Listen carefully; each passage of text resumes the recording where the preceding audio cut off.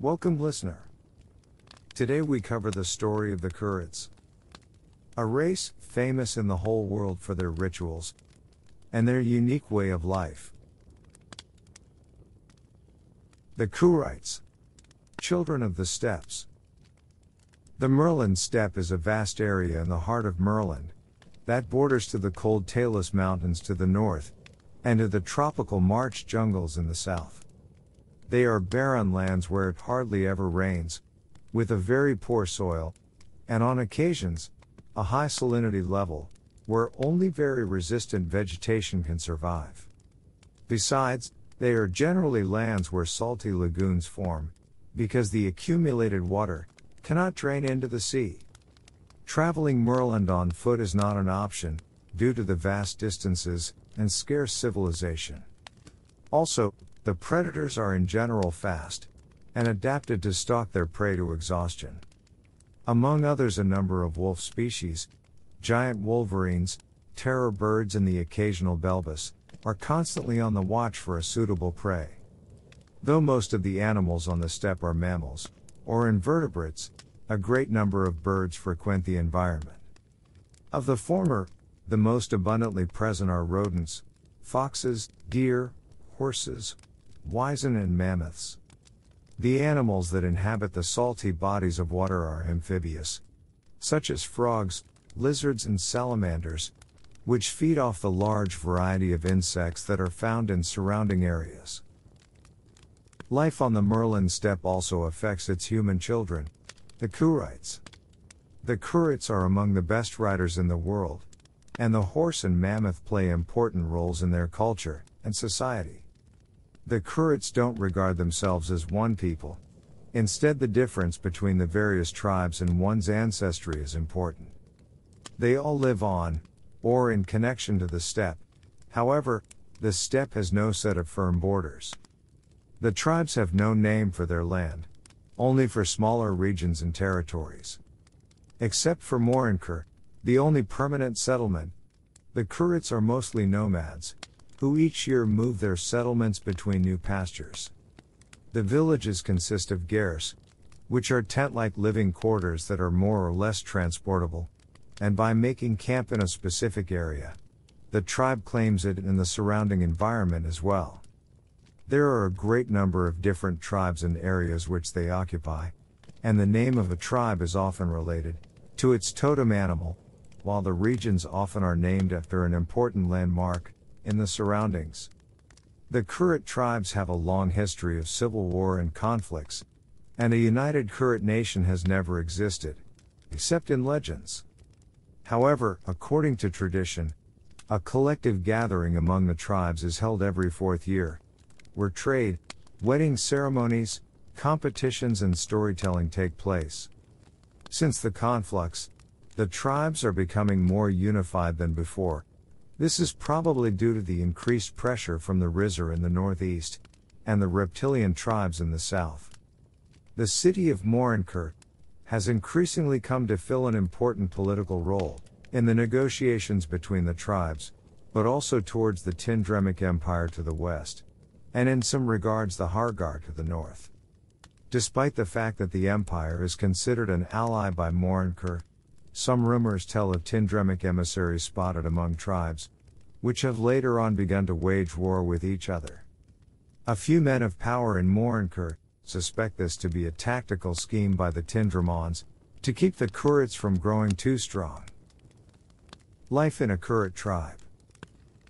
Every tribe is ruled by a mogul, which can only be male, and the title is usually passed on to the mogul's sons, if they can prove themselves in hunting and battle.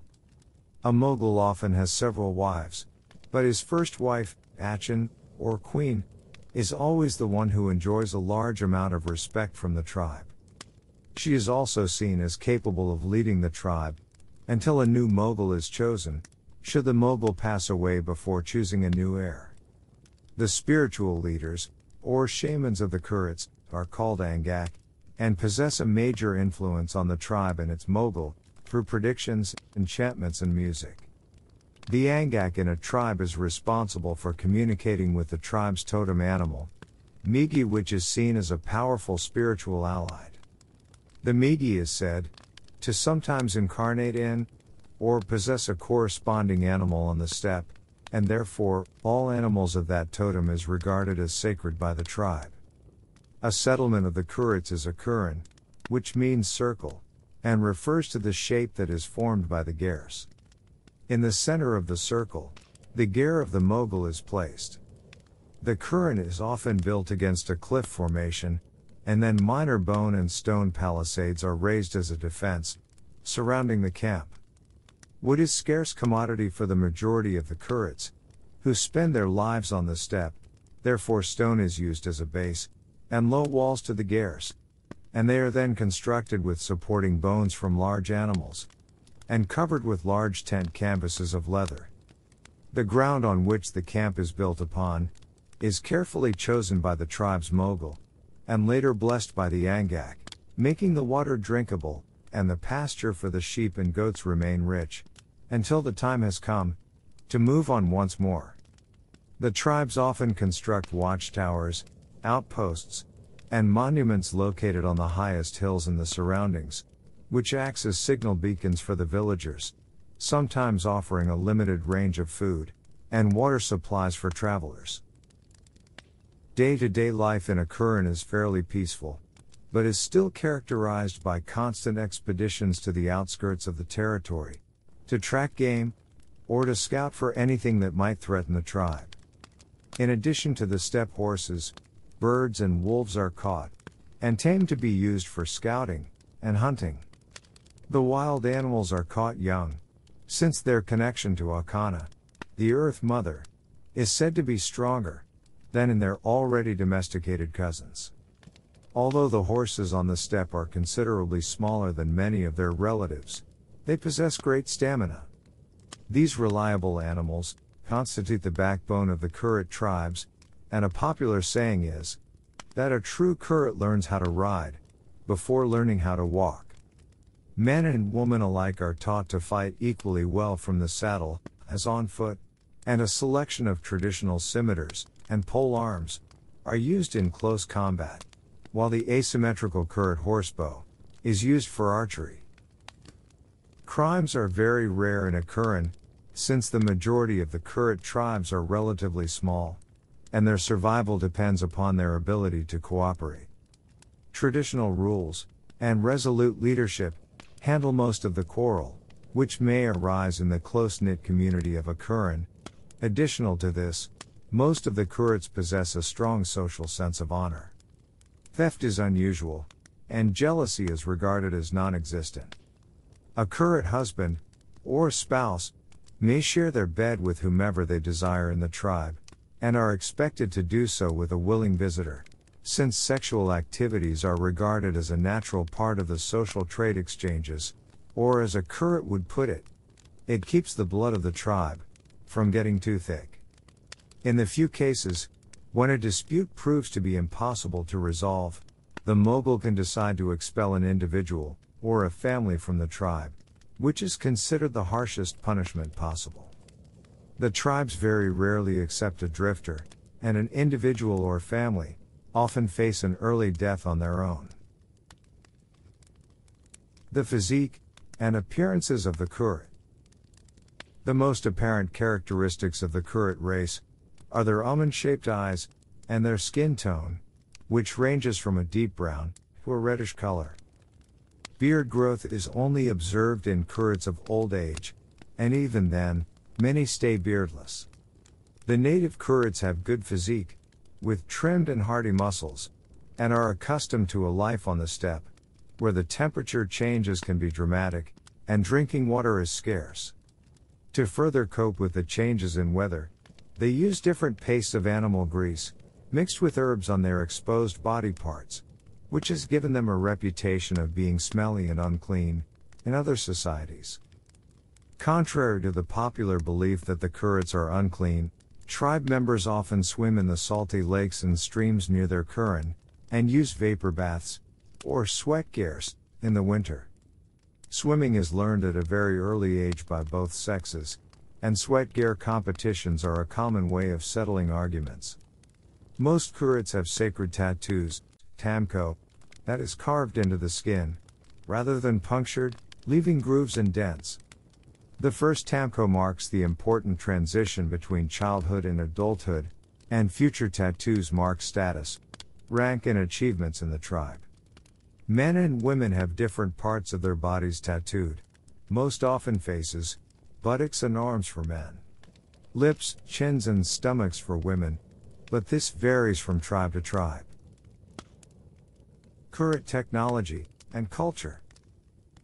The Khurites live a nomadic life on the steppe, and their inner social advances and organization may be hard to detect for the uninitiated, who can only observe their primitive resources and tools. The Khurites do not use or forge that many metals, but they master those, which are used to perfection. The composite Khurite horsebow, I kill, may look strange and rough at first sight, but the making of a bow of that kind can take up to a year, and involves soaking and drying processes in several layers, and a material composition, which has taken several centuries to develop. The largest of the bows, more I kill, are used for hunting mammoth, and are surrounded by a number of traditions and rituals. They are exceptionally tall, often surpassing the height of the archer, and the draw force is comparable to lifting a fully grown man by 2 fingers.